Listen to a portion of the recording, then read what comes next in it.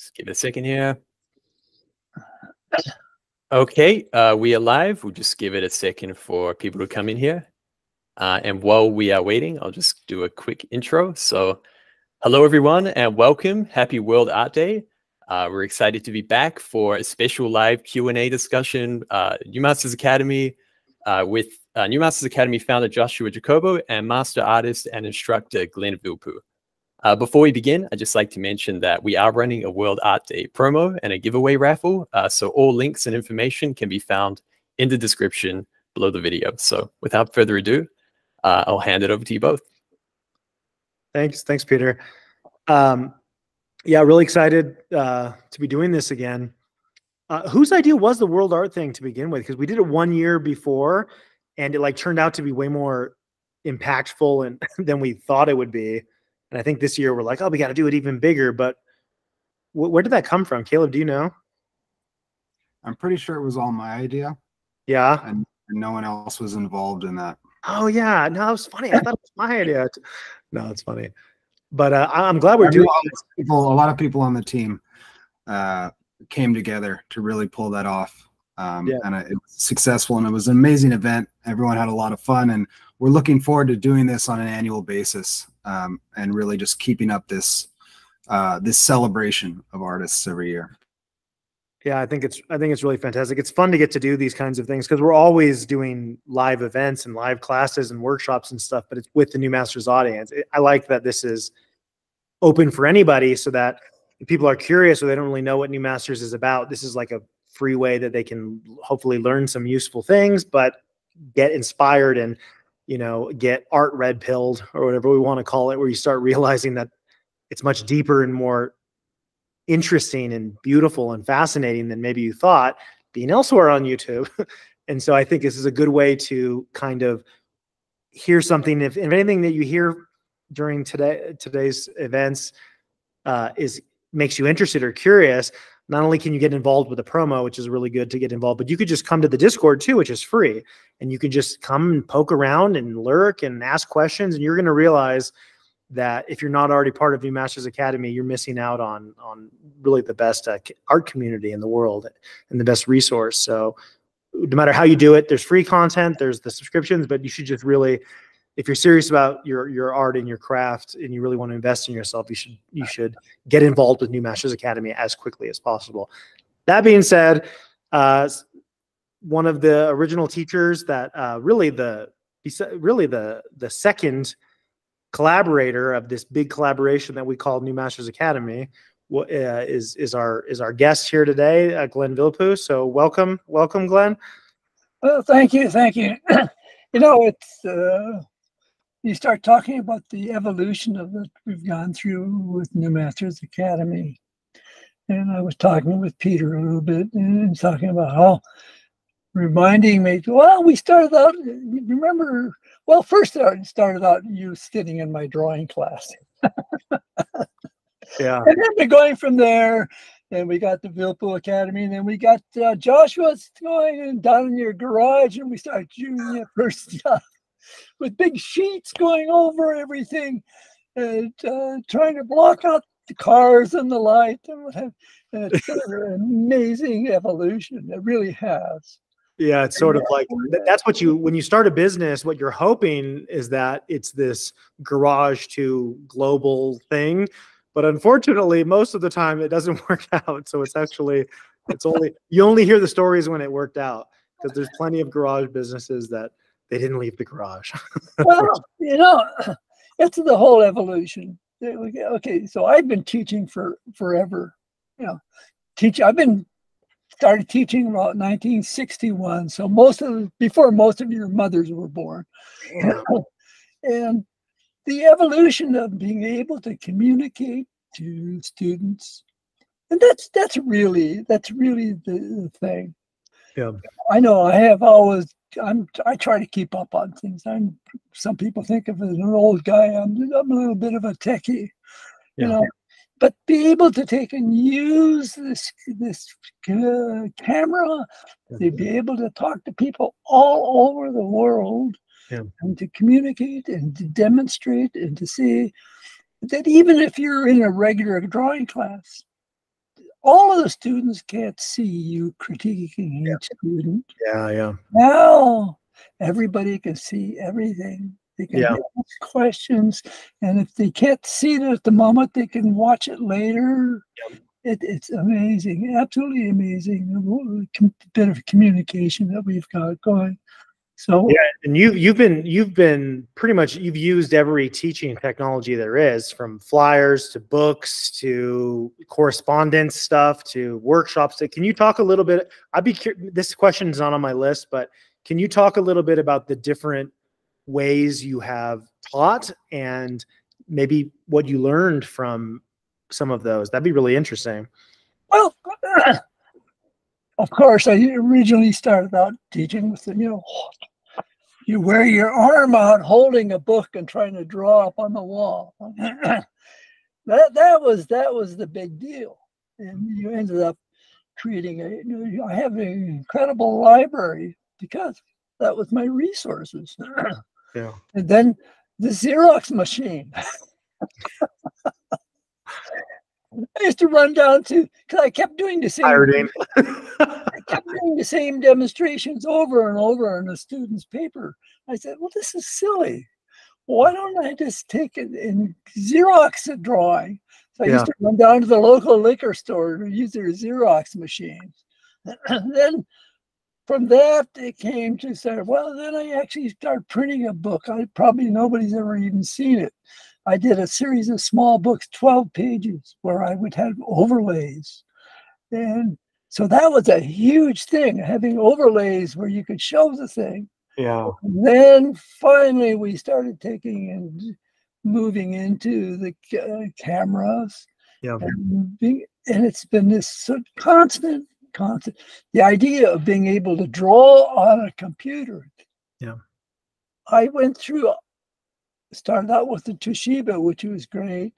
Yeah. I went to Surface Pro, and then I had what was it? It's called a it was a MacBook, but it was a Mod book. Wacom put on top of Yeah, it's Mod book. Pro. I wanted those. I couldn't afford them though. They were like $5,000. I remember when those first came out. I was like, no way, because I wanted to do ZBrush on the go. I wanted to take ZBrush. I wanted to take ZBrush with me to figure classes and then do that, but they were just a little too expensive for me. So when the iPad came out, I thought, I can actually walk around with this thing. Yeah. And so I do an awful lot of drawing on the iPad. Yeah. Which is great because it plays back immediately. Yeah. You can give all kinds of stuff. You can do a screenshot. It's amazing. Yeah. It's just the drawing has not changed. I use exactly the same tools I did when I was a student in the 1950s. Yeah. Yeah, but that's interesting because students who grew up with digital, I know that we've talked about this before, but the students who grew up with digital, since they don't have that traditional training underlying that, they sometimes get into these habits where they, are leaning on the software instead of leaning on their mental tool. Right. Do you have any thoughts on that? On like, I took and I did I used to have a sheet that I would show the Vilppu checklist, but there was 2 checklists. There's also and I used to draw shapes of an icon that the people said, on the computer, if you don't use the software, it's not going to do anything. Yeah. Well, if you don't use the brainware, it's not going to do anything. Yeah. And you have to understand the principles that take and create something. How do you make something round? Yeah. How do you work with the design? How do you compose? It's not the computer. Mm-hmm. It's the brainware. Well, now, things have changed a little bit with AI. That's now the current conversation that everybody is. It's exhausting. The computer, where basically the artist types in what they want, and then the computer scrapes tons of data from human artists and then generates an image. And the conversation has been, is that even art? Is it plagiarism? Is it creative? If you don't have the foundations, if you don't have any mastery, if you're just like, give me an image of this and you can describe it, do you think that's, what do you think? What do you think about that? I'm curious about people who type a prompt and then get the AI image. As you can take, and it's a difference between, in a way, you can teach anybody literally, and then I'm a particularly anybody how to play a piano. There's a difference between a piano player and a pianist. Yeah. And that's where you come in. You can mishmash all these things together. And you get up, okay, it looks like something, but there's no art to it. Yeah. And the art is really, the definition of art really is the expression of man. And it's, okay, is that the kind of expression that you want? Yeah. Yeah. For me, it's not. Yeah. I'm still working on it. I'm trying to take, and I want to take and be following like Hokusai. By the time I'm 101, every line I put down will come to life. Okay. When it's so funny because I started studying with you, I don't even know, maybe 13 years ago, 14 years, something like that. And I had to do a demo today and then do this interview with you. So I was sweating it the whole time because I gotta draw, and then I don't know if my teacher's going to see it or not. And nothing has changed. Nothing's changed because I get much better every year, but so do you. It's extremely frustrating because you're this moving. I saw this drawing that you did for Friday figure drawing, which was the same model I just drew. It was Lao Kuan, which is what I've been teaching. And you, here we go. And you nailed it. It's one of the best drawings I've ever seen you do. And so you expect that people, at some point start to wind down or slow down. But it seems with Glenn, it's this, you're a true art master, like Michelangelo and the old masters. You just keep getting better until I work at it. The idea is, of course, is to get better. Yeah. And I'm constantly on guard. Well, you do a bad drawing. I say, oh, damn, am I slipping? Is my old age coming in here? Yeah. I got to take and counteract that. I've got to take and be a little bit more sharper. I got to take and think a little bit more. Yeah. Same reason you do the sauna, same reason you exercise, same reason. I think this stuff keeps you young, keeps you healthy, keeps you sharp. And that's one thing that's really amazing about art, is that we can truly just improve for our entire career. It's not like sports or, dance or martial arts or something. And it's one of the things that, okay, in the last, I was talking with Peter about how using stone paper. Yeah. Oh, this is great. This is like a new, This stuff, right? You got one? Yeah, I love it too. It's funny. I think the honeymoon phase for a lot of people on the stone paper is over, but I still love it, man. I love drawing with graphite on this. Look, I'm just constantly filling this stuff with notes, and I'm filling it with diagrams. And this is something that I learned from you, that really you always should be, you're always working out your ideas. You're always thinking, you're always drawing. That's something that I really picked up from you, Glenn, is to always have a sketchbook and always be thinking and always be doing something. I've got 3 sketchbooks. I got I guess I went 4, 5, A5 or A6, one of the little ones. Yeah. Keep that in my pocket, and then I've got another one, and then I've got the regular one, and I've got now the large paper. Where did your sketchbooking habit come from? Because obviously we think of like Leonardo da Vinci. He's probably the most iconic sketchbook artist the way we think of it. But did you get it from your teachers, or where did you sort of pick that habit up? I when in school, I have sketchbooks from 1955. Show them. I've Do you have got- them? Do you have them? Do you have them? You should show them, dude. Yeah. And that was okay, when I was in high school. Well, I was taking Saturday classes with artists. I'm from Chenard's and Art Center, and I was taking these Saturday classes. Well, the teachers would tell you, okay, if you want to get into school full time, that's part of your portfolio is your sketchbook. So even when you were in high school, that was the recommendation that you were getting from your teachers. Like, yeah. So did you see it? Did you? Because like Steve Houston is a good example of this, where his sketchbooks are like, they're like illustrations in the sketchbook, and the spreads are sort of planned, and it's sort of like a sketchbook, but it also is like the final media in a way. So it's like a show book or something like that. Do you think of your sketchbooks that way, or are they more like whatever you need for them? Are you thinking of them as showing? Are you thinking of them as a final art form, or are you thinking of it as just a working tool? No, they're okay. Subway drawings. Oh wow! You must have studied with Devin Rodriguez. I'm kidding. Yeah. So these are. I taken what I do. No, you have to be honest with that, is I do consider that people are going to look at my sketchbook. Yeah. But at the same time, I'm drawing everything. Yeah. Well, let me just really quick here grab.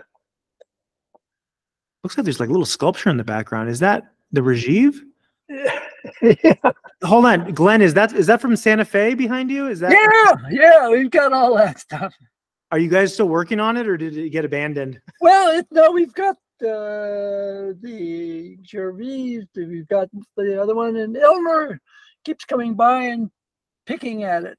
Tell her if she's playing with it. If she wants to text me pictures, I can give her feedback on that. That's cool that she's doing it. Well, she hasn't gotten. We've been so busy.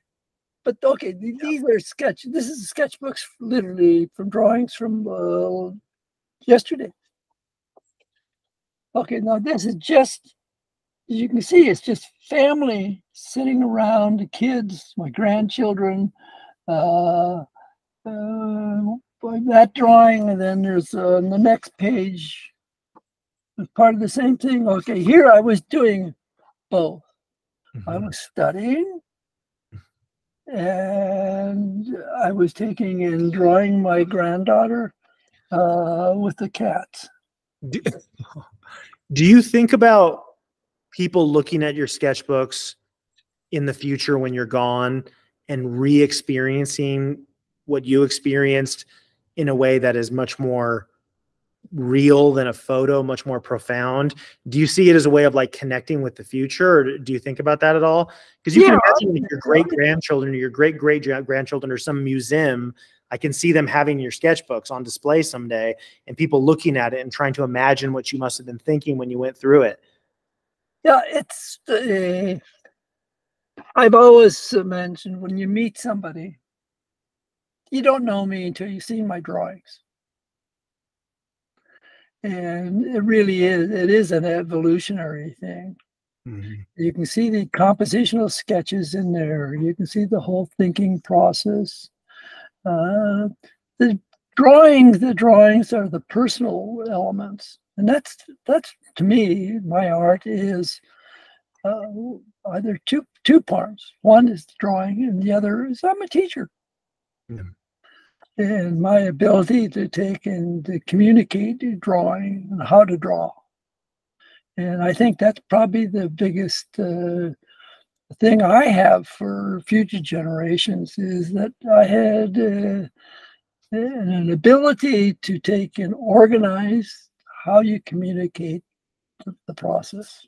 Well, you basically, it's almost like you taught the world, because you had so many students, tens of thousands, over 100,000, I think we were calculating, more impact than Bridgman, more impact than so many artists. And since the 90s, the Vilppu drawing manual has been the gold standard for gesture drawing for everybody. You know what I mean? And you were colleagues with, Glenn Keane and all these Disney animators, but even well before that, you were studying with the best art teachers in the world, in my opinion. People like Harry Carmian and Lorser and your other teachers were some of the best art teachers in the world. And so it's interesting that you talk about your drawings are serving a pedagogical purpose because they're there to be clear, but it's also your art. But if you think about the old masters, they always had apprentices, they always had a workshop, and they were always involved with training because that was part of the job. Maybe that is something that you have in common with a lot of the masters of the past, that you are a leader, a business person, a teacher, a mentor, a mentee when you were young, and the artist making the work. It's sort of all of it together. Maybe this is just the modern version of that. What do you think? I really do believe, and one of the things that I think you've tried to do, and I do, is to take and be able to take and communicate what the artists of the past were actually doing. Yeah. And so in that way, we combining, we're doing it ourselves. Yeah. But we're taking and bringing from the past a lot of this information that people today, they don't have time. They're not getting it in their regular schools. No.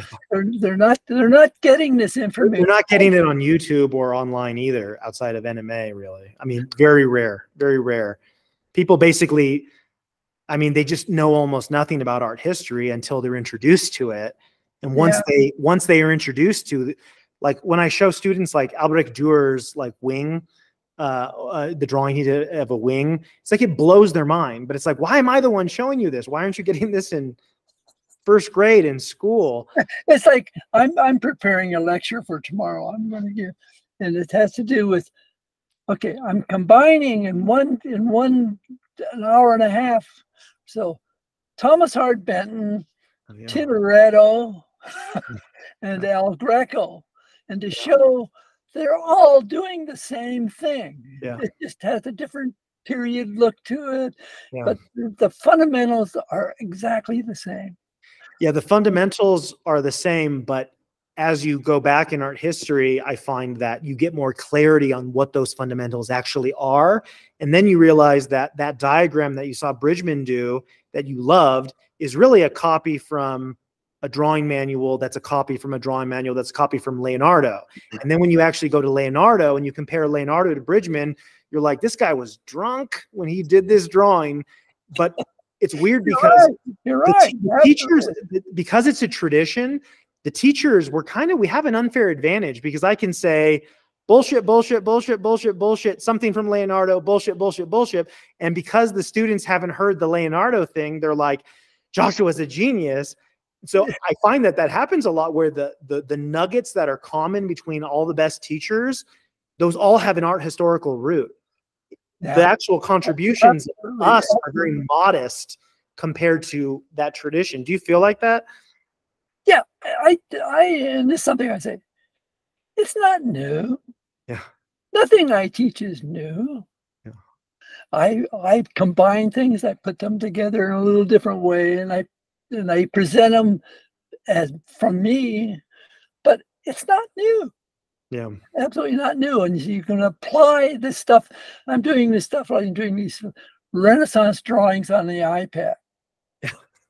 Okay, and I'm taking and saying, you would think if anybody here works at Apple or knows anybody at Apple, Glenn's the most skilled master using your products. You guys should be doing something with Glenn Vilppu. So if anyone here knows anybody at Apple, Glenn's the real deal, and nobody can touch him. He's like a living old master, and he's using your products, and you're missing this opportunity. Maybe they got to get you.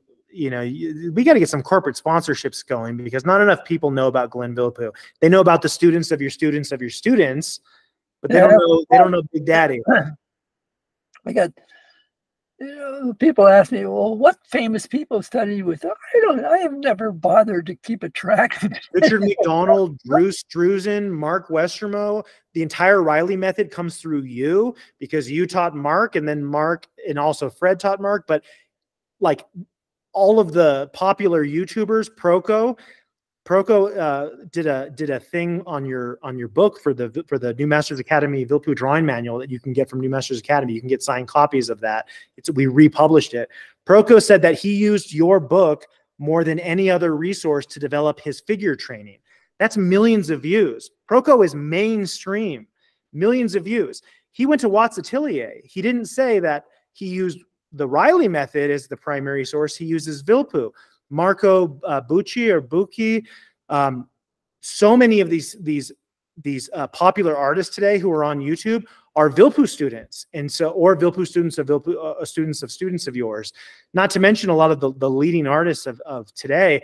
Everybody has come in contact with your work in one way or another. So when they ask what famous student studied with you, I'll tell students, Glenn changed the face of art on the planet Earth. It's like, that's a ridiculous question because listen, you taught the Disney artists how to draw. So you taught the Disney Renaissance artists how to draw. So you're teaching Danny Gagliotti, and then he goes and he's animating the lions in Lion King, and he's animating Hercules in Hercules, and he's doing, so you taught these artists who formed our childhood. And so you're inside our brains without us even realizing it. Like, that's the thing, is like, when you get to the level of Glenn Vilppu, where it's a lifetime award-winning, Annie-winning artist, like your influence is impossible to quantify.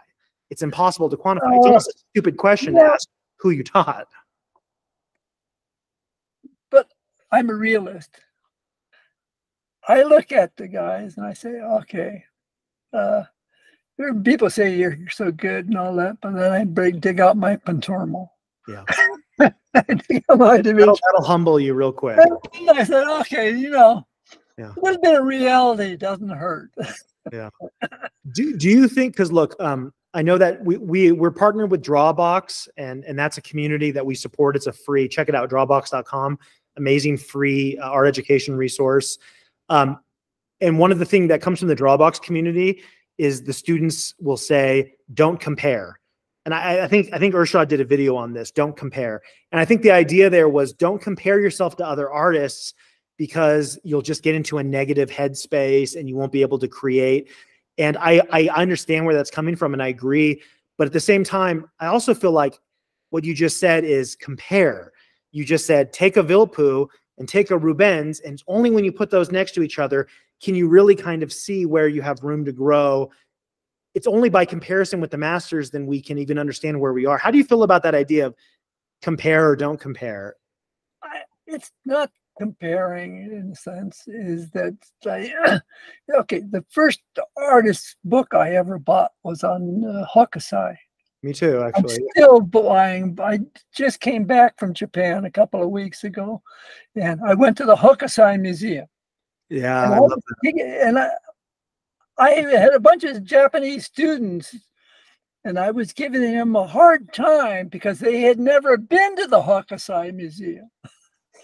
And so taking students in Tokyo to taking and haranguing them because they hadn't been to the Hokusai Museum. That's crazy that you're teaching them their own culture. But I have a collection of Hokusai's, the original drawing manuals, and then we photograph those, Glenn, and we put them on New Masters Academy in super high res. So a lot of the New Masters students are learning from Hokusai because we're buying these and they're part of the rare book collection, and then we're putting them online. And so I think that's a really fantastic point too, that you're also talking about an Asian master rather than like we're not talking about like the Renaissance, for example.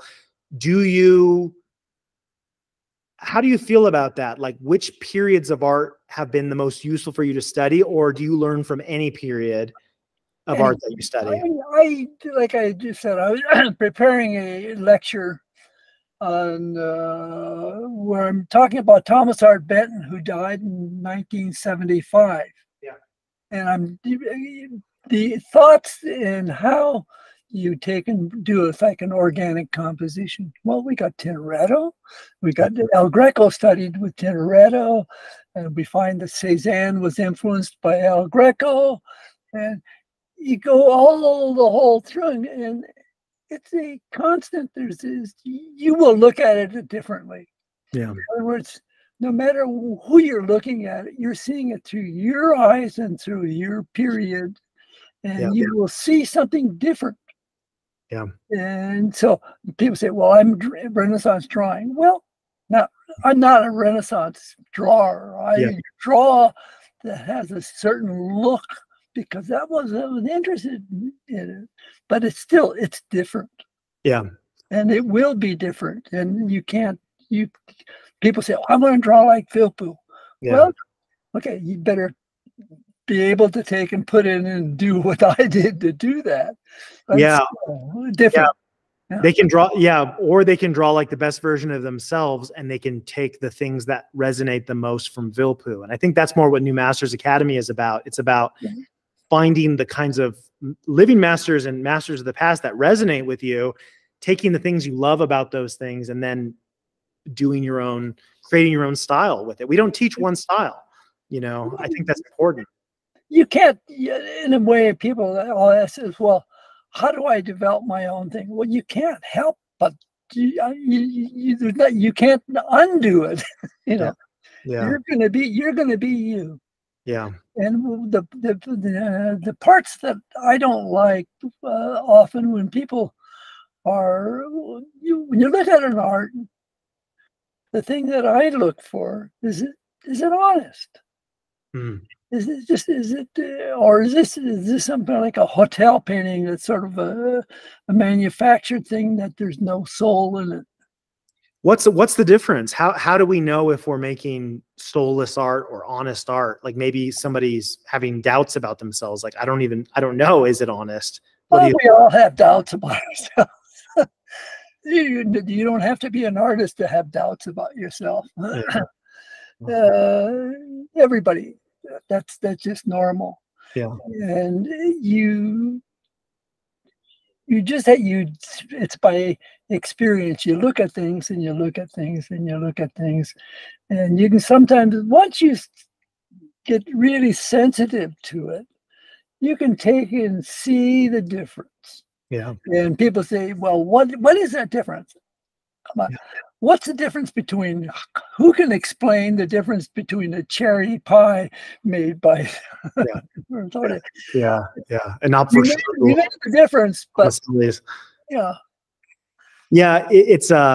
that's one thing that, look, there's some things I take for granted in the art world because you were not only my most influential mentor and teacher, but you also were one of my first art teachers, because the art system in the United States has been defunded. So I didn't really get art classes, and neither did Caleb. And I don't know how it was for Peter, but I'm guessing it was similarly rough getting a good art education. So when I started studying with you, I had studied a very little bit, very, very briefly with Michael Mentler, and I did a few other things. But when I started studying with you, like seriously, the way you approach art, I just sort of inherited that without even realizing it. Like, we draw all the time. We're always trying to draw at 100% of our focus. We're never just doodling or scribbling. We're always drawing at our best. We're always studying from the past and studying from nature. You know what I mean? It was like being educated by like Leonardo da Vinci or something, where it's this idealistic, romantic lifestyle that you live. And for you, your life has been so public for so long because you've been a public figure for, I'm guessing, most of your life. People have known who you are. You haven't been an anonymous person for the vast majority of your lifespan. And so I wonder, what is it like living such a public life where you are influencing so many artists all the time, and you don't have as much privacy? Like, are you just completely used to it? Do you like it? Do you not like it? I'm curious about that. It's a how can I put it? In a sense, yes, I've been teaching forever, okay, and I'm in class, I'm exposed, I'm doing it, okay, but it's been I think it's I don't know how to put this. I'm myself. I am me, and I have confidence in myself. Mm-hmm. Were you always confident? No, but the idea is that when you it's you, and it's a philosophical thing, is that what I do is it's me. And if you don't take it for me, I make mistakes. One of the things I've done as a teacher is I don't try to hide when I make a mistake. When I make a mistake, it's something for the teacher that is learning. I learned that from you too, Glenn. Yeah. Because a lot of teachers, they'll do everything they can to hide their mistakes. And there's been people, famous people, I'm not going to name names, famous people that we almost did a course with, but we couldn't make it work because they wanted to have editorial control over mistakes in an unreasonable way. Famous artists where they don't want to show that they make mistakes. And one thing I learned from you is that watching, and also Kim Jung-gi, for example, watching how the mistakes get integrated into another master of sketching that we lost. And I actually introduced you to Kim Jung-gi. Do you remember that yeah. the end? I take and well, we've okay, I do my Vilppu Academy and you do the new masters now, but we have a thing that you do everything visually perfect. All the techie stuff is absolute.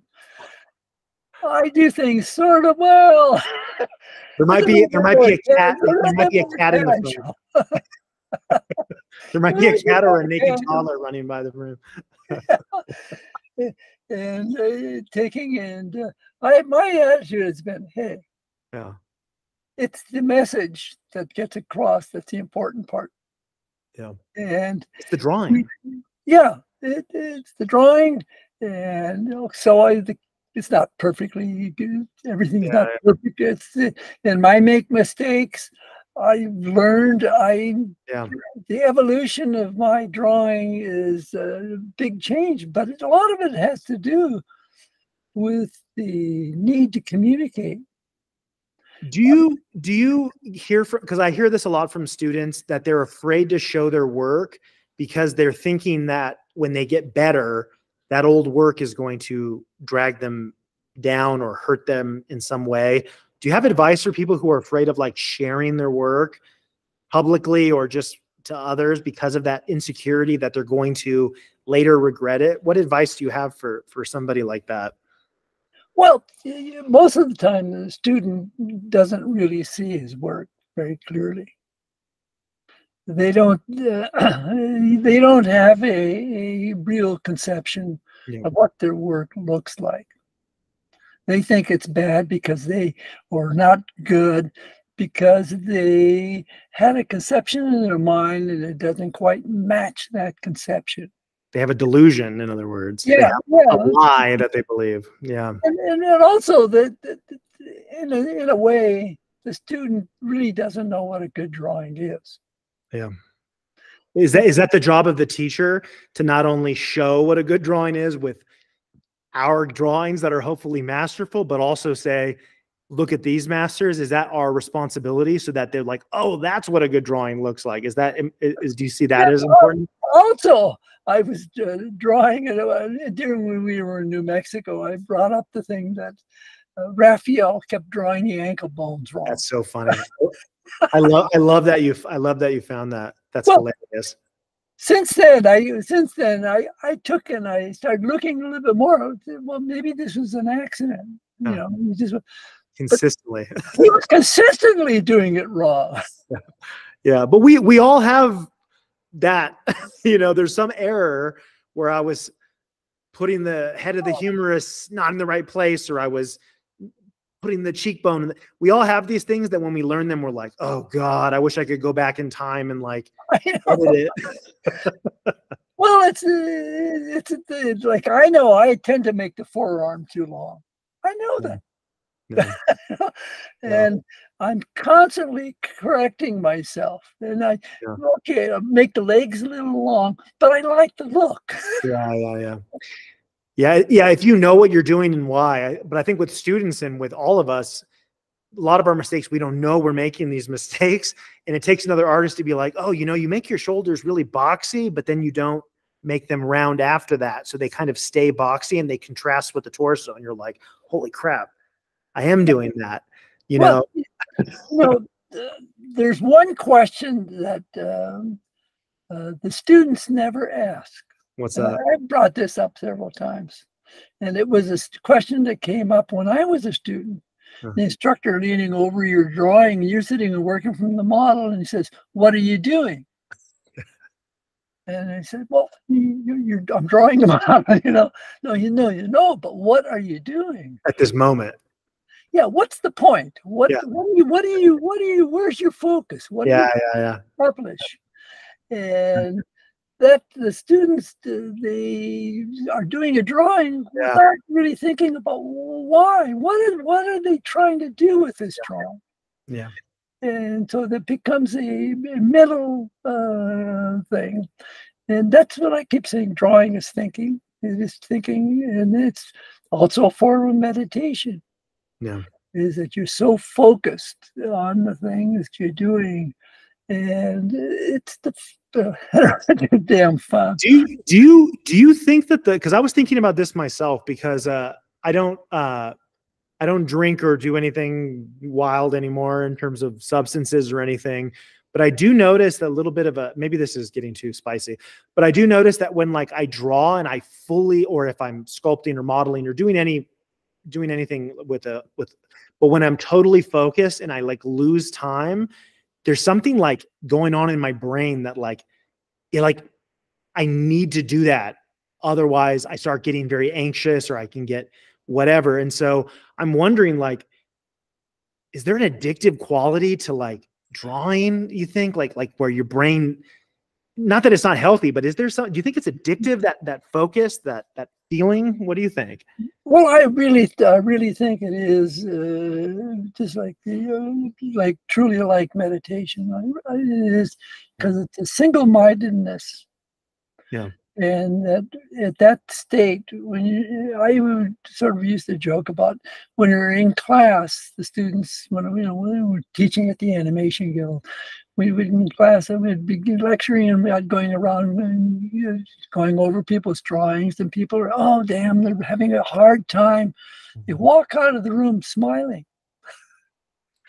Yeah. Yeah, they complain like, "Oh, it's torture. Oh, Glenn's doing this," but then they're so happy at the same time. That is interesting. Yeah, and I really think it is, because I have done a fair amount of meditation, self-hypnosis, and it's a way of taking and focusing, and Like a sphere. it challenges. Yeah, it really. Yeah. And like a lot of people take and listen to all kinds of music and chatting and stuff. And I over the years, I've gotten away. Well, with my hearing, it doesn't make it.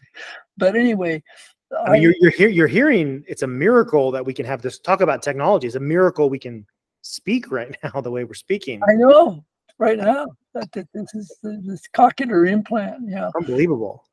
Yeah. No, well, in class when you were first started studying with me, that people were having to write down questions. Well, people would ask me to ask questions sometimes because I've got a very large rib cage and very big lungs, and so I have a very loud voice. So people would be like, "Joshua, will you ask Glenn this? Joshua, will you ask Glenn that?" So I could just be like, "Hey, Glenn." You'd be like, "Yeah," and then you could hear me fine. Yeah. So it's been actually pretty much of a miracle.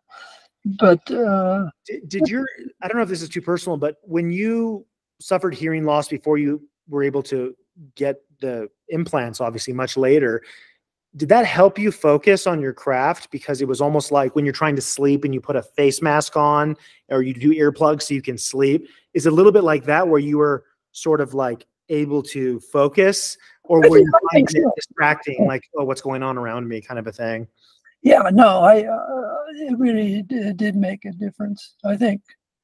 Well, I think there's certain things that happened in my life. Okay, first, I didn't learn English until I started school. So I never really, and I didn't realize it until much later that I'm dyslexic. Okay, so I sort of I could very easily, I just shoved the world aside. Yeah. the drawing and the painting was that was my area. I could take, that's what I did. And that's how I was able to take and go forward. I think that not being able to speak English to start with, was alienating. I was already separate. Okay. Yeah, my father didn't speak English when he was a child in the United States, and he was punished for it. His teachers made him sit in the closet and throughout the whole classroom because he didn't speak English, and it actually like traumatized him terribly. So I don't know. I know he's coming from a different part of the world. I don't know. Did you ever experience prejudice because you didn't speak English? Like people made fun of you, or you weren't able to get along with people, or was it just like you just couldn't make friends because you couldn't communicate? What was your experience like? I had a lot of friends, and we moved to California actually when I was like 9 years old. Okay, so but I had lived in upper Michigan where I didn't have to speak English when we came back from Finland, and had grandparents that spoke Finnish. Well, I've always been very proud to be a Finn. So people, I don't know, I tend to ignore. My sister actually said that, telling Eleanor, my wife, that Glenn was always in a cloud. He didn't he didn't ever know what was going on at the house. That's so funny. I wonder how much of that is convenient, because I wish I could just be unavailable sometimes. And well, maybe it's some kind of ego trip or something. I don't know, but I can pretty much ignore stuff. Yeah, it's for me. I always noticed that about you, but I feel like to me, I always took it more as a philosophical thing. Like you're sort of focusing on what matters, right? And you're not getting caught up with bullshit. And so, because actually, students I had a good friend of mine who died when he was actually a very prominent painter, John L. Toon. And that was one of the things that John said, is that if Glenn says it's bullshit, it probably is. I was trying to bring up Elisa, because one of our best students is also a student of yours, Elisa. She's fantastic, but also she's also from Finland, and I just thought it was funny. But I don't know if you've seen any of her recent work, Glenn, Elisa, but she's been sort of doing some really interesting. Oh yeah. You know who this is, right? You know Elisa. Yeah, she was in Italy with you. Yeah, but also she did. And we had fun because I was able to. I still speak enough Finnish that I was able to communicate, and she's a pretty talented kid. She's I don't know if you know this, but she was a competitive figure skater. I found out. There's video of her doing like these insane things on the ice. And as soon as I saw that video, I was like, that makes sense, Elisa, because she brings like a discipline. She respects her teachers. She takes it seriously. And she's like, what makes you successful at art is the same thing that makes you successful in life. It's all the same skills, right? Well, I've actually studied a lot of philosophy. And I've gone through and I've read everything from the Socrates, all the pre-Socratics to Nietzsche and whoever. But I follow a Roman. He was actually a slave, Epictetus, 1st century Roman Greek. This is Stoicism, right? Yeah. Mm-hmm. And that's part of the thing, is what you work on is yourself. Yeah. And that's where I don't worry about that. Big part of it. Control what you can control. Don't worry about what you can't control. Try to be useful and don't let delusions run your life. That's some of what I got from it. I'm not an expert, but yeah, that's exactly. And I think I sort of came to that naturally. when I first started reading it, it made sense because, in a sense, that's what I was already doing. I was sort of like ignoring everybody else, Yeah. and I was never a follower. Mm-hmm. Well, what about that? That's actually an interesting question, because your teachers were such, when you were young, your teachers were like the Glenn Vilppus in terms of like status, like, because I'm imagining that people like Harry were like titans when you were an art student. How did you learn from your teachers without becoming, because I remember you told me once that when I was studying with you, that you kind of went your own way pretty early on in your career in terms of what you were following. How did that work? Like, were there any teachers that you really studied under for a long time, the way I studied with you? Or was it more like you were more like a butterfly and you were going from one? Yeah, well, Carmine and Fidelson were probably the two main teachers, but I had other people. Yeah. And I was basically, I just not a follower. And they would say, you know, they would begin. And one of the things that was sort of an interesting thing, okay, I didn't get into animation until already 40 years old. I've been exhibiting for 20 years as a painter. Yeah, it's very rare. Yeah. And so the minute I took and started working in animation, all these friends, the teachers, they said, "That's not art. You're off the. You're no longer part of us." Damn, it's like that. Yeah, just like that. And so it's you're being divorced in a way. But to me, it was sort of like tough. Yeah, I know. And whoever these people are, they're not as well known as Vilppu. I can tell you that. Know, if you don't have faith in me, you're out of my picture. Yeah. Do you think that, because I think things have changed a lot when it comes to like entertainment art being taken more seriously, and narrative arts and comics arts, and they're in museums, and do you think that's changed now, or do you think there still is a prejudice that if you're doing something for entertainment, it's somehow lower than fine art or gallery art or conceptual art or whatever the postmodernist things going on? What do you think about that? Do you think it's changed? The most influential art today is animation. Yeah. It's absolutely the most influential.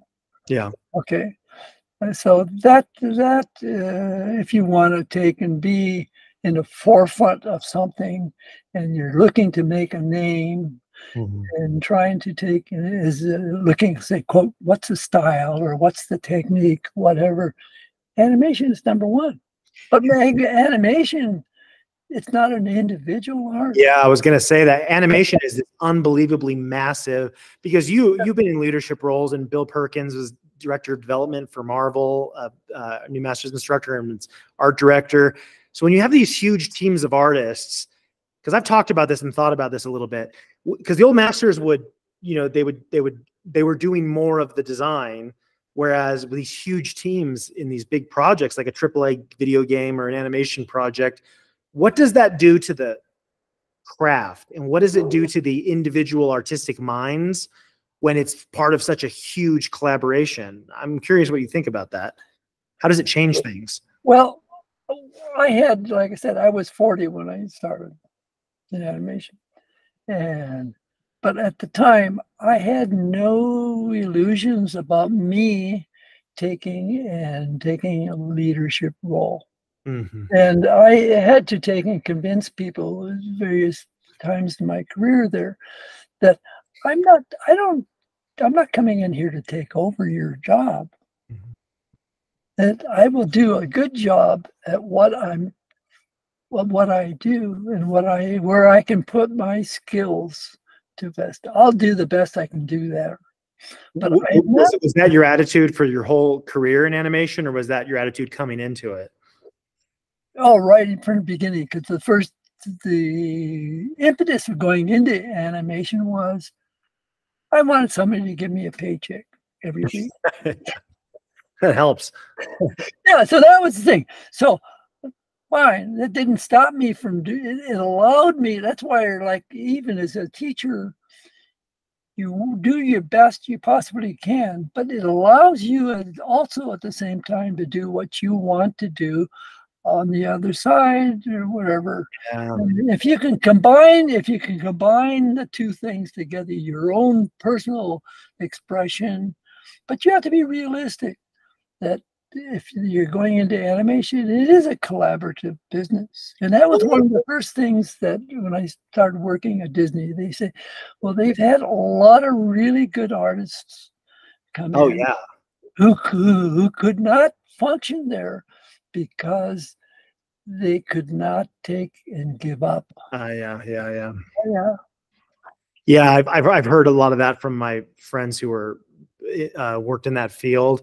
And another thing I'm curious about, how is it that you were able to be one of the most influential figures in animation without being particularly interested in animation? Like, that's really, because I think of Ilya, who is now at Zaum, Zaum. He's the company that Disco Elysium. And I don't think Ilya and I ever talked about video games in all of our conversations, and we're close friends. And now he's a lead character artist for one of the boutique most respected. And I'm just thinking, like, how is it that that's possible? And what does that say about the industry? Well, not trying to be spicy. I'm just wondering what you think. Okay. What I had that they didn't have particularly was a very clear-cut approach to taking and communicating the drawing. Okay, people were talented. You had lots of really talented people taking and Ron Husband, Mike Cedino, Glenn Keane, all these guys. Yeah, but they were really good. Okay, what I was able to do was to show drawing skills that transcended a particular style or technique or what have you, because every film is done differently. Yeah. But the mechanics, the tools, that they don't change. Drawing is drawing. Yeah. And to be able to take and communicate an approach to drawing where you're able to take and at the same time show your own personality. Now, the idea to me now is that in drawing is that you're taking and communicating a feeling and an expression. Okay, that transcends a particular style. Yeah. A different technique. Okay, but though all of those things are put to the purpose of taking and communicating, and that's like, we're going to talk about the stone paper. Mm-hmm. Well, I find that has changed the technique that I do a lot, using a water-soluble crayon, water brush, and being able to be more expressive, but still using the same basic fundamental things that communicate. But the point of it is the expression that you're creating. But that's really interesting, because in a postmodern context, often the concept or the expression is untethered from craft. So this is me being expressive here. Yeah. So how is that not what you're talking about? Because I think that you can only be expressive through craft. That's sort of the way I frame it. But I'm curious how you think about that. It's the I'll give you a pencil to draw. But the idea is that it's a very finite stuff. I give an example a lot of times in class. I had a pianist friend who concertizing, and she offered me to sit in a master's class. And these are all professionals, all concertizing all over the world. And I sat in there, and they had two pianos. And the student would get up there, hardly a student, professional would start playing, and the teacher would say, "Beautiful, okay, but now let's start with the first note. How do you go from this to it's that subtlety of the relationship of forms and lines that take and create the art. It creates the feeling. And so it's constantly taking and trying to see what is it that's making that thing. How do you make the eye move to take this experience and make it? So like the basics and the most simple elements are the ones that are most important. Am I understanding you right? Absolutely.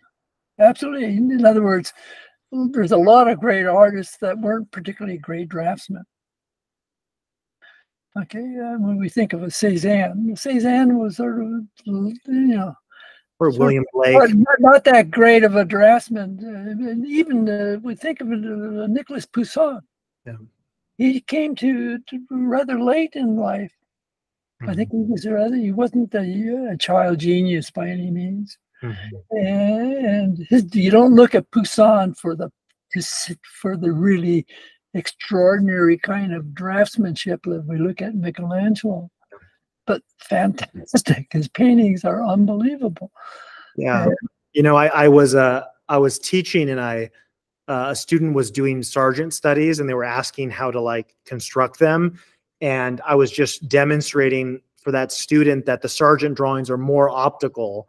And so if you look for the construction, they're beautifully built, they're masterfully built, but the construction, the sculptural information is not there always. And so I was showing that in the shadow side of the face, the eye had drifted down, like the eye was in the wrong place. And I was saying it's because he's going fast and because it's in shadow, but that's not really like the old masters. The old masters were really like, they would have really defined that really beautifully and carefully. So how do you think about that when it comes to like artists who are clearly masters, but maybe they're not masters in the fundamentals that you're emphasizing? How do you, would you pick them as an example and point out what you think is not working and what's working? Or do you just try to only pick the example that you want to make your point as a teacher? I mean, because if you notice a problem and your students are like, you're saying this, but this artist is doing that. And then you're like, yeah, this is how, what this artist is doing isn't working. Do you ever get into that? It seems like it's a little bit like controversial to say anything negative about Sargent, for example. I use examples of artists that are, people say, well, where did that come from? How can you look at a Picasso and think of that as great art? Like I used I used a lot of time for drawing. People say, but this isn't Michelangelo. I use Adolf Menzel. Yeah. And it's a different kind of feeling, but God, you try to do that, you're going to be, there's a feeling and there's a quality that you get out of that drawing that transcends whether it's, maybe I shouldn't. He was really Degas. You actually copied paintings by Menzel. Yeah. And people say, well, why? Look at Degas drawings. And there's a sketchbook of some of his drawings. His sketchbook stuff, they're not great drawings. Yeah. Or you look at Lautrec, they're not great drawings. Yeah. Well, but they are, but they aren't. But there is something that something that is there, and so you're not a purist where it's like every fundamental needs to be cranked to 10. You can appreciate art on its own terms based on what they are doing beautifully. Like Monet, maybe you're looking at how he's using hue to create a sense of a scene, whereas that's kind of how you approach it. People say, well, okay, use Picasso. And they say, well, look at this Picasso. What do you think of that? And I said, that's the best. Picasso does the best Picassos I've ever seen. And that's who he is. Yeah. That's what he is. And you don't try to take and turn an apple into an orange. Yeah. I'm not sure I can follow you that far down the rabbit hole when it comes to Picasso, but I get the intention. appreciate the artist for what he is. Yeah, because at the end of the day, if the art is bad, it doesn't matter. Whereas if there's one thing that's useful, then you're a better artist for getting that one thing. I think that's a very stoic kind of a way to think about it. In a way, it's practical. It's like, okay, I'm not going to look at it for the things that aren't strong. I'm going to look at it for what maybe it's just one thing. Maybe it's just one thing I'm getting out of it, right? Absolutely. And that's the whole thing with the big part of the hepatitis is if you are happy with what you have, yeah, hey, yeah, no matter what comes to you, yeah, don't be thirsty. I got what I want. I don't need anything else. Yeah. And people say, I have to have so much money or I have to have this. No, you don't. Yeah. We can look at our erstwhile friend running for president. He's got all this money and everything and all. And well, yeah, they're enormous amounts, but those are inverted. The farther they go up, the farther they fall. Yeah. Well, I'll avoid that. I'll avoid that landmine.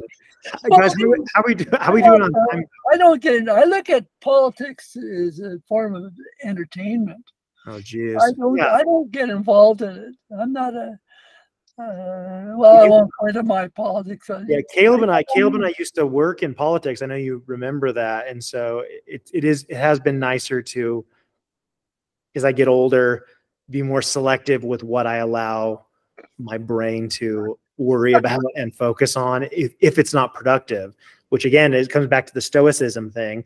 Is what I'm doing impactful, or am I just being unhappy because all of the injustice of the world and what's going on overseas and genocide and organ harvesting in China and genocide in Gaza and I think Caleb's telling me to but you know what I mean? Like you could waste your life worrying about that, right? And then what good are you going to do?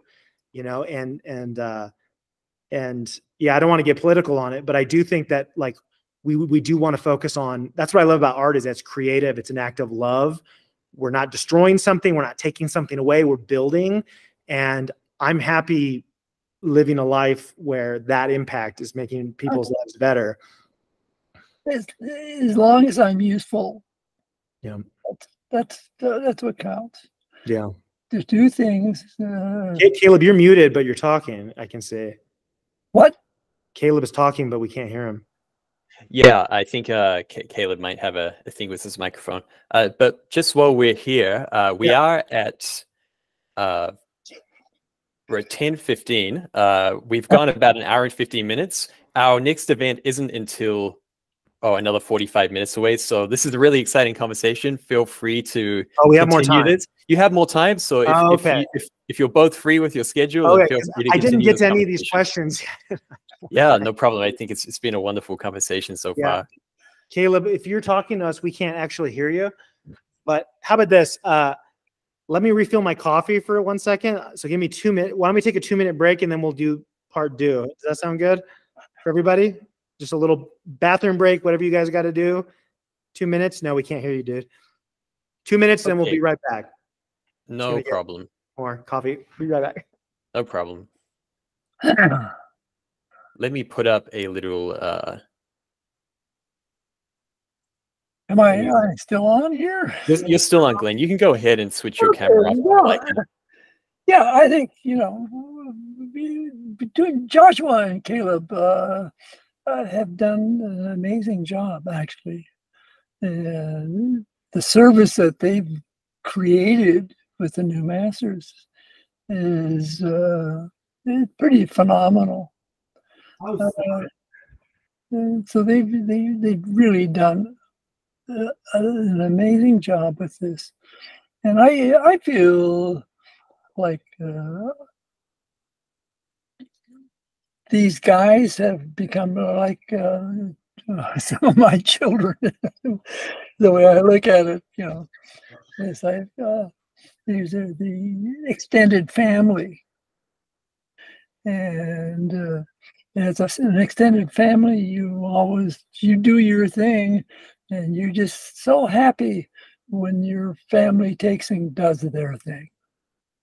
and just moving on. And hopefully you've given a good example of what to take and to do and how to be. And of course, they're going to do it differently. They will take and try to undo the mistakes that I have and improve. And that's exactly what they're doing. And I can't just like my kids. I can only be happy to see to how they've developed and how they're doing and what's going on. And I'm treating this that's the way I see it. And so many of the students, they're doing their own thing, which is great. And they using the stuff that I've given an example. Not great all the time, but hopefully they've gotten a lot of use out of it and keep improving. And next generation and the obligations that they have to keep it honest, do the best you can. You know, there's no rules, and that's it's for life. It's just life. And there's so much. He says all the nice things when I'm away from the camera. I can barely hear from the other room. But Glenn, speaking of like carrying it forward, carrying the art forward, because again, I know it's tiresome to keep bringing up AI, but it's a bit of like a cultural crisis, a financial crisis. I'm sure you know a lot of people in entertainment who have been laid off from the major studios. I'm looking at all the major studios, basically the big tech companies and, you know, Marvel, Disney, you know, they've made all these layoffs in the games industry. And what I'm hearing from a lot of colleagues is that what they're doing is they're essentially, instead of having artists train, kind of like you did, where you're going from layout or whatever, and you're working your way to wherever you're going, that's sort of stopping. And what they're doing now is they are using the people at the senior level to work with technology, AI, and train their own AI. And basically they're replacing the junior level artists and even senior level people with technology. Like literally, like the tool is now taking the place of the artist. And I don't know how closely you follow this. Yeah, I do try to keep up with pretty much a lot of the stuff. And my experience is that the taste of the audience will be constantly changing, and that even with all of the technology, like in animation, that people actually prefer the simple drawn imagery and what have you. And the technology is really good at giving you shapes, the things, and what have you. But in the end, it's what we used to in animation. It's story, story, story. And Right. no matter if an AI can take and make these stories, but if the essence of the thing is not there, and that's the individual that creates it, that's going to make the difference. Again, between a piano player and a pianist, you know, and the pianist will win out. So you are a believer and a proponent, and frankly, we're both investors in this idea of human craft, that it's not about getting the image from somewhere. It's about what goes into creating it. Is that fair to say? Like, it's the human element that matters. Is that how you feel about it? Well, that's again the definition of art. It's the expression of man. Well, if that's the case, then AI artists, that's even that has some controversy there, because AI, people who use AI to generate images, which I think is just mass plagiarism of real art, but they want to be taken seriously as artists, even though they are not. It's like Rick Rubin. Right. Do you see that interview with Rick Rubin, where it's like, hold on, do you understand how to use any of this technology? And he goes, no. It's like, do you know how to play any instruments? And he goes, no. And he's like, so why are you getting paid all this money? And then he goes, and he closes his eyes and he goes, it's a belief and a feeling in my, but it's like this idea that it's the idea. I think modernism, postmodernism, and traditional art, there's that tension between expressiveness or concept and craft, right? There's that tension.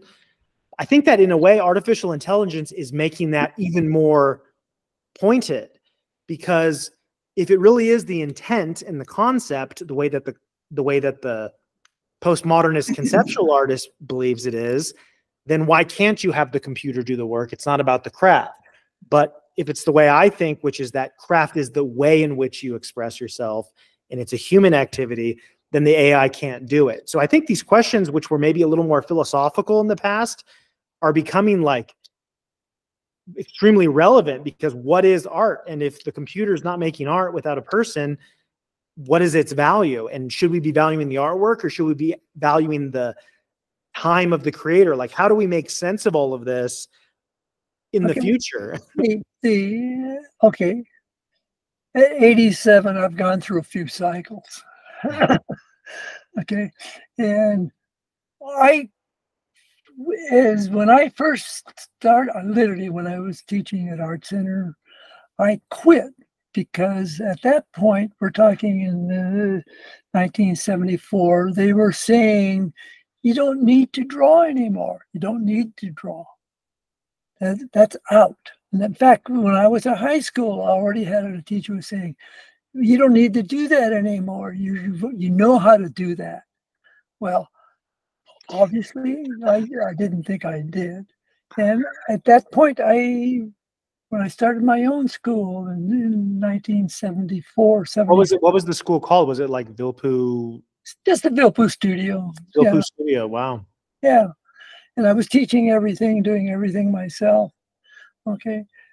But the point was that I was taking and reacting against the trend of going into total abstraction and total conceptual type of work. And I didn't feel, to me, that's not, again, it was personal. That's not what I wanted to do. Mm-hmm. I wanted to draw. Yeah. And to get as good as I possibly could at drawing. Mm-hmm. Okay. Animation allowed me to take and continue to pursue that. And taking and teaching and drawing, because the best way to learn something is try to explain it to somebody else. And that has been one of the keys of my development. Like, I teach quite differently now than I did when I started. And the evolution, but why the change? Why the thing? And it had all to do with how you take and can express how, like, okay, how I do a gesture drawing. Well, it's a combination of composition and aesthetics of how you make the eye move. Well, then that applies into anatomy. Okay, I went away from this blocking the figure in to taking and understanding the anatomy itself, because that allowed you to draw from imagination and to go from there, so that I could take and draw without any kind of hindrance of anything. I could draw anything in any direction I want from imagination. Yeah, I was talking to my students recently about optical methods versus constructive methods, because that comes up a lot at New Masters because we teach both. And one thing I noticed from a geometrical perspective is that if you are blocking it in with a bunch of angles more optically, if one of those angles aren't going to be correct, right? Because we're not perfectly accurate. So if they're not extremely accurate, if they're like 5% off, it's actually catastrophic for the drawing. Yeah. Because it's going across all the bones and everything. And so if you draw my body and you accidentally get that angle wrong, I'm like a amputee now. Whereas if you're constructing and maybe I have the shoulder like you do, you change it all the time, maybe that shoulder's higher, as long as it has to do with these distances within the body that matter. And so I think that there's also like at least for me lately, especially, I've been very interested in geometry because I feel like a lot of the root of the fundamentals is a geometric root, like Euclidean, Pythagorean geometry. And I wonder about how much of this stuff really is subjective sometimes, because you do gesture a certain way. Another teacher like Mike Matesi, for example, or Steve Houston, they'll teach gesture in a different way. But to me, the thing that is common between you guys is not only, Leonardo da Vinci and all the old masters where we inherited so much of this, but really it's geometry, the geometry of nature. And are those continuities of those curves positioned correctly where it flows? And then what you do where you connect one thing to another in a way that isn't necessarily realistic, but even that is an abstraction of something we observe in nature. Things grow and things move, but now you're doing it like Thomas Hart Benton. Now you're doing it all throughout the picture plane, but it's all rooted in geometry, isn't it? Do you think about it like that at all? Well, yeah, I don't. First of all, it's all abstraction. It's not real. Mm-hmm. I mean, people tend to think of you doing realistic drawing that it's real. It's not real. It's a flat piece of paper. You take and you're arranging shapes and lines and tones to create that illusion thing. It's I've been talking about, people ask this thing, okay, rhythm. Well, it's also arabesque. Well, where does arabesque come from? Arabic. It's the term, it's Arabic, it's pattern that unites the thing. And so that rhythm and arabesque are both taking and creating a unifying quality. It's like the beat in music is a rhythm. It carries you through the music. It's not the melody.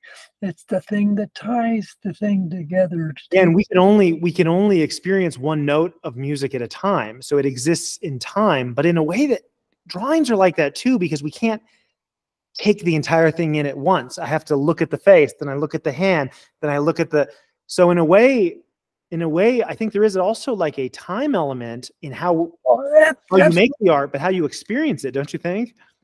Yeah, in fact, I suggest students to, as they're doing a gesture drawing to begin with, is that they think that they are actually animating the lines that are going through the figure. It creates a sense of the movement. It is a lead. How do you lead to your thing? You're not babbling. And that's really interesting. That's really interesting because also what we know about space-time is that it is the same entity, right? So what looks like curvature in one way of looking at it is a time dimension with another way of looking at it. So maybe movement and gesture and rhythm and curvature and time and narrative, it's all really just aspects of the same universal, literally the universe, that we're just accessing in different ways. And then we're using it creatively, like we're cooking gumbo and we're putting a little spice and we're putting a little this.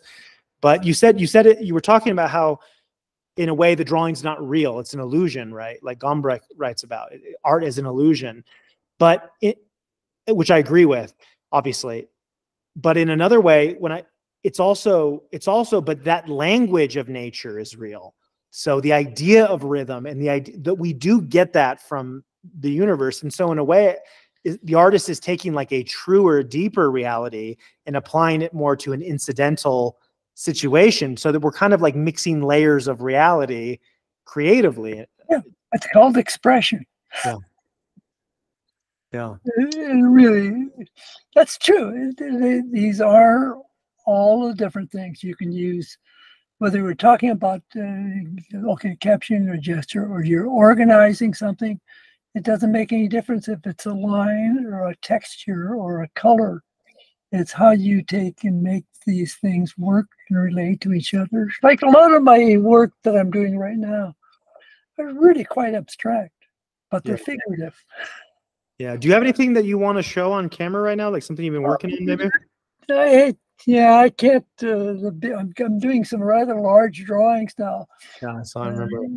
That like in a big circular form. I'm actually going to paint them, and of figures going feeling for the space and things interacting, and not much I can do with that right now.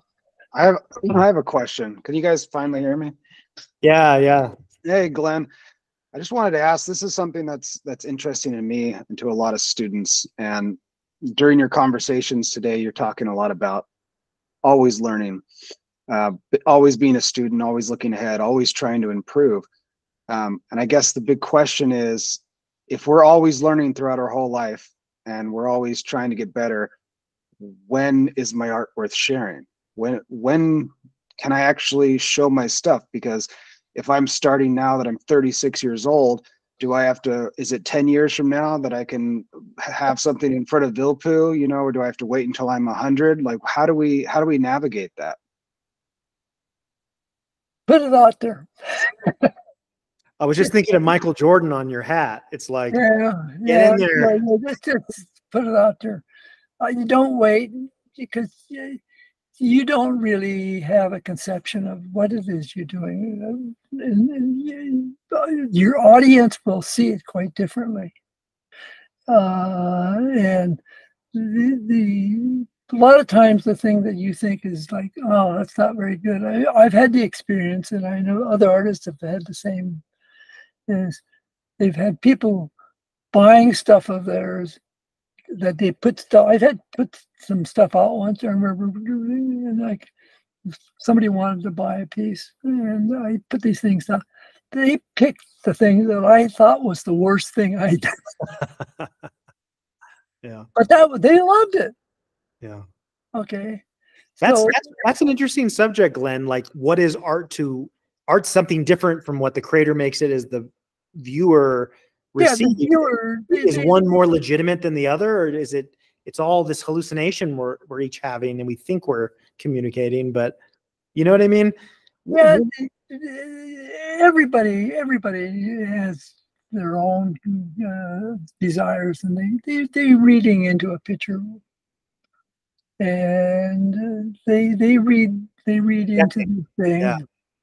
And it means something different than what you intended. So I used to, and I still do, I do paintings that they look like there's some kind of story to this thing.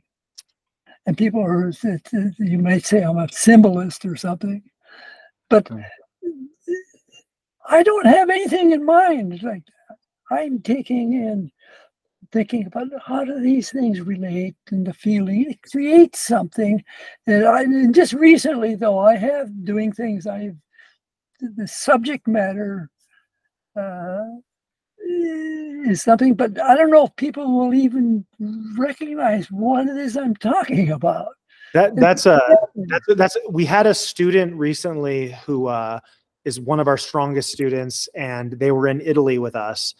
And this student was saying that they were kind of getting inside their own head and getting really discouraged, because a lot of artists talk about the concept and the meaning behind their work, and they feel like they just don't have anything to say, or they feel like something's wrong with them. And I was telling them that the viewer doesn't understand your meaning because they can't read your mind, and they probably don't care about your meaning unless the artwork is compelling anyway. So don't worry so much about that and just focus on the craft. That was my advice. Would you have different advice for that student? No, I get the same question. What do I paint? I said, paint what you know. Paint what's around you. Paint your family. Yeah, paint whatever. You turn that, make that into your subject. So you don't think it has to have some kind of like postmodernist essay about this is what the piece means, this is what every symbol means, and here's how it's about the war. Leave that to the writers. It's a different ball game. Let the writers worry about all that. And let the artist take and deal with the visuals that he knows. Yeah, I was talking about how with some ancient art, for example, or lots of art, we don't even know what it meant. So there's theories of it, but it's still at the Met, it's still in the Louvre, it's still beautiful. People still get a lot out of it. So it can't just be the meaning of the piece, whatever that means in a contemporary context, because we don't even know the meaning. Or, you know, a lot of like modernist artists would lie about the meaning intentionally, because that was part of the there's a film by that Austrian director. What's it called? Oh man, where he deals with that. But basically the idea was that they would intentionally confound the audience about what it was and what it meant. And so I think maybe people get a little bit too psyched out by that.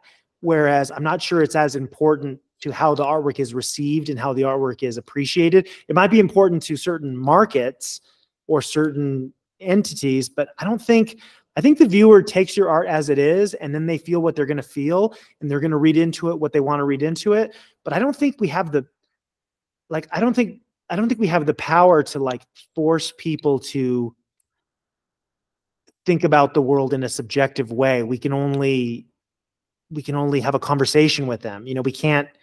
Yeah, that's anyway. I forget about the literary stuff. It really doesn't. If you can have fun with it, great. But it's not. The writers is a writer's craft. They can do whatever they want with it. What it has to do with the painting is something different. They don't. I've had gallery people say, do not read critics, and do not. And I've had experiences where I've had a show at a museum, you know, literally a museum show. Yeah. You've had over 100 shows, by the way, right, Glenn? How many shows have you been in? How many gallery shows have you been in? Well, I stopped showing years ago, but so many he got bored with it. That's what it was. Well, it's a pain in the neck.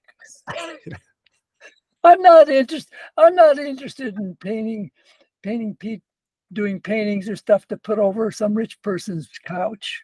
Yeah. You know, I have no. I do it for myself. If people like it, great. If they don't, that's all right. I'm not doing it for them. Yeah. Glenn, when you talk about doing it for yourself, so we talked about how the people viewing the art, they're going to get whatever they're going to get out of it. But what do we as the artist put into it? What are we thinking about when we're creating? Is the goal accuracy? Is the goal to accomplish an image that we have in our head? What is it that you're doing when you're creating the art? Okay, that will have to be an individual thing. Okay, I'm a bit of a fanatic about drawing, so I really like the feeling of doing something that it's right in the drawing for me. Okay, but that is a segment of the thing. It's the overall look of the thing, and gee, is that interesting? And I like, to me, the critical part is that when I was talking about the piano teacher, is how you go from one note to the next. And it's the organization of the whole thing that counts. But in that process, I really, as I'm working on the things right now, I have so much fun with just, I want to draw right. And I try to understand it, and I agonize over with the twist of a hand. And the guy doing it over and over and over. And I draw it again, and I draw it again, and I draw it again. And then I take and I look at some source, and I said, well, why didn't I think of that first? Well, Glenn, I think you touched on something interesting there. Well, you always do. But iteration, right? You worked in animation. The animation industry runs on this. But you're also, you've been a painter your entire life. You've sculpted, you have family members that sculpted, you've done illustration, you've done so much, but you're probably most famous through your teaching, specifically through your drawing and your sketching specifically. So my question for you is this. I know that in your personal arts, you iterate your designs, just like the old masters, just like everybody. But I think there's a whole new generation of artists, people who are like Peter's age and younger, actually, where I think that because of the internet, this is not something that applies to Peter. I'm just trying to give like a context on people who grew up when there was online art education or it was starting to get big or whatever.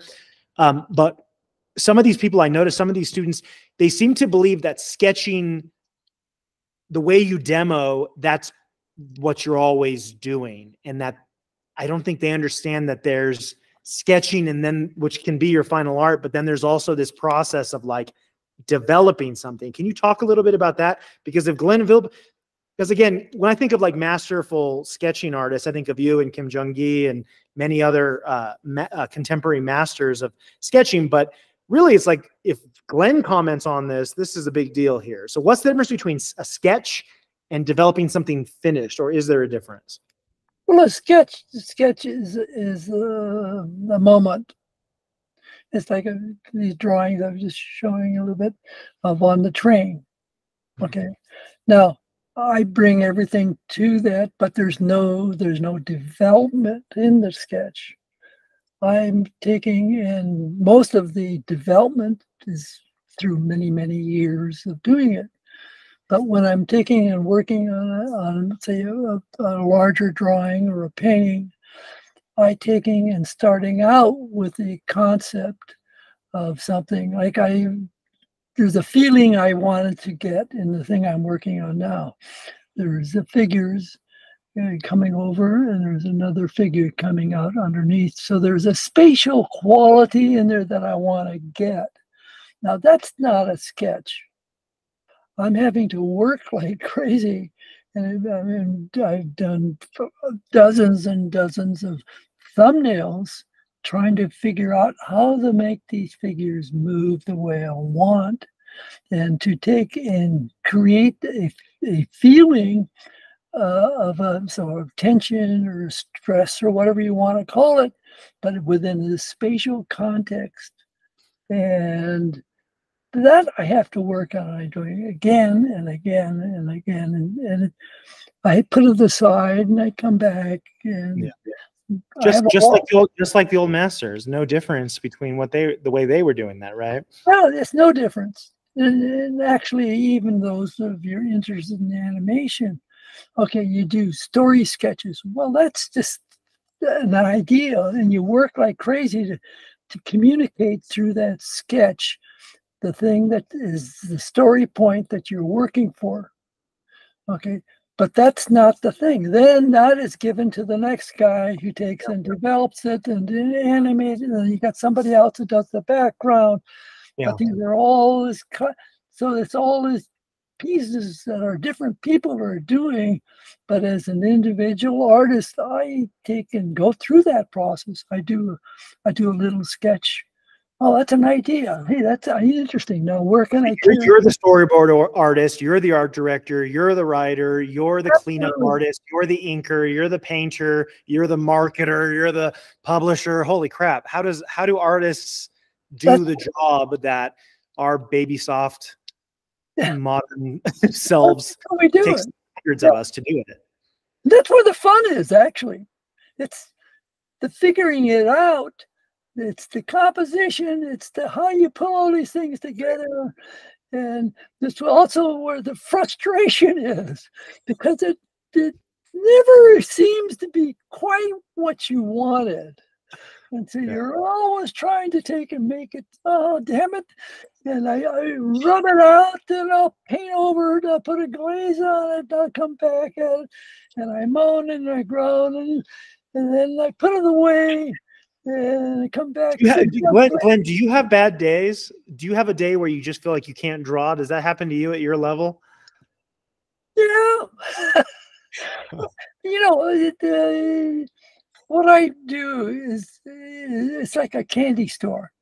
Okay, if you have too much of a lemon something, well, maybe you need to have a chocolate.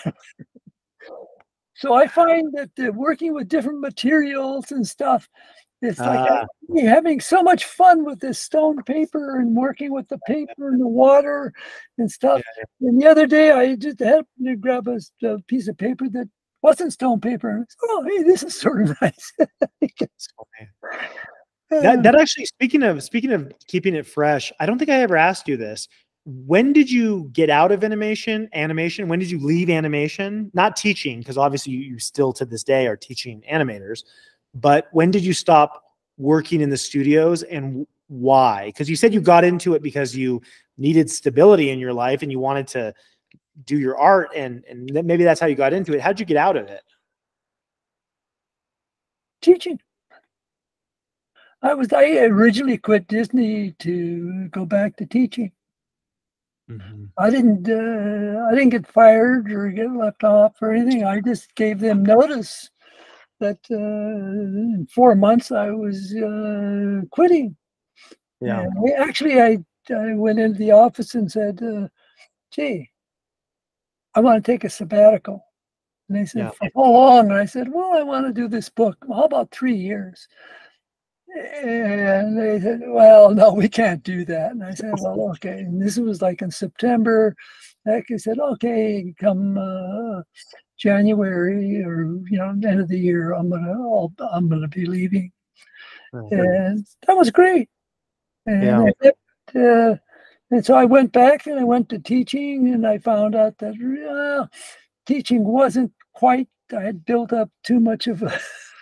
It was romantic when you weren't able to do it. And then you got a house and you got so many more kids and stuff, and so I did teaching and animation. We go back in different studios, and that's what they want anyway. They don't want you on a healthcare plan. They'd rather just contract everybody anyway. Well, that was a big deal, because the insurance, the health insurance that I got through 20 years of working in the industry, but a lot of that I got my hours teaching because I was teaching at the Animation Guild.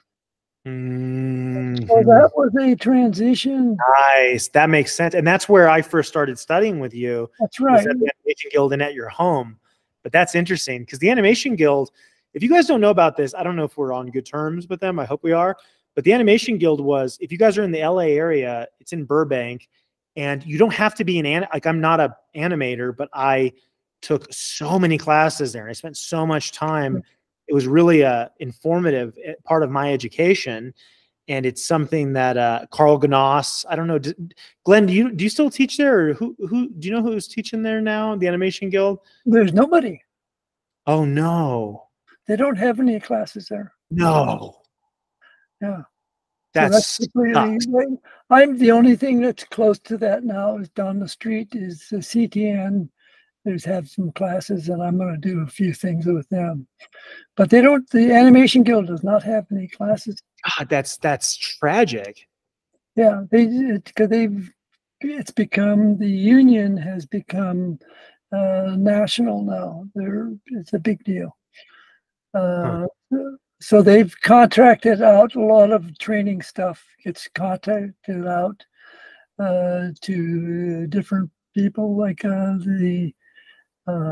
what I'm trying to think of the other academy in town. They're figure academy. Yeah, they have a group that they do some of the training stuff, but it's all online. Yeah, but LAFA doesn't have the same. That's academic. It's not the same kind of. No, but they don't know. They're not. The same people take, and they have me taking weekend things online and stuff like that. Yeah, that's cute. I'm just kidding. That's awesome, guys. So we're at 1:52 right now. Marion, or I'm sorry, that's my time. Marion has her demo or printmaking demo coming up here in about 8 minutes. So I want to make sure that people have time to get over there. Well, I have about 8 hours of crits to give you today. Well, it was fun hanging out. Sorry for. Oh no, John, this has been great, because I think people understand, because it's more of a philosophical thing here, and I think that I am obviously I'm so involved with New Masters, but as I mentioned, I think New Masters is like one of my kids. Yeah. You Well, guys, if you want to learn from Dad himself, it's vilppuacademy.com. Get the Vilppu manual. Don't buy it on Amazon. That's pirated content. They're stealing that house you see and that family and the kids and the whole family. If you pirate Glenn's stuff, you're taking money out of their pocket. And so don't buy it on Amazon. The only place to buy the Vilppu manual, unless you guys are selling it on Vilppu store, is on New Masters Academy store. You can get that version of it. But listen, Glenn is not going to be available forever to teach. At some point, he's going to focus on something else, and the window is going to be shut. And so I think it's really important while we can to study with the living masters while they're teaching, while it's affordable. Maybe Glenn's profile goes up even more and you can't get into class with him. Right now you can study with him and you can actually get FaceTime with Glenn. You can learn from him directly.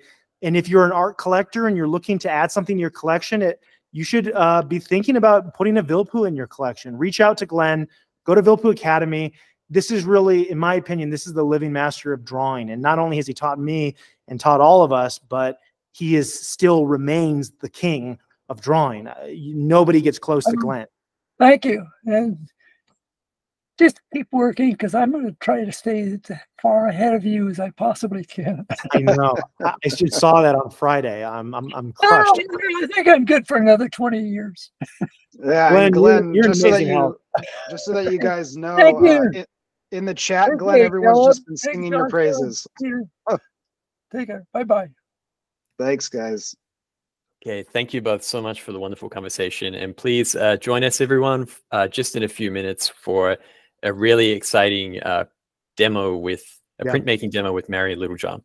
Marion's amazing. She's going to be very famous soon. I can already tell. So again, study with these people while you can. And I'm looking forward to it. Thanks, everybody. Thank you so much, sir. Appreciate it. Bye-bye. Peter, Caleb. Thanks, guys. Bye-bye. Time to get to work. Yeah.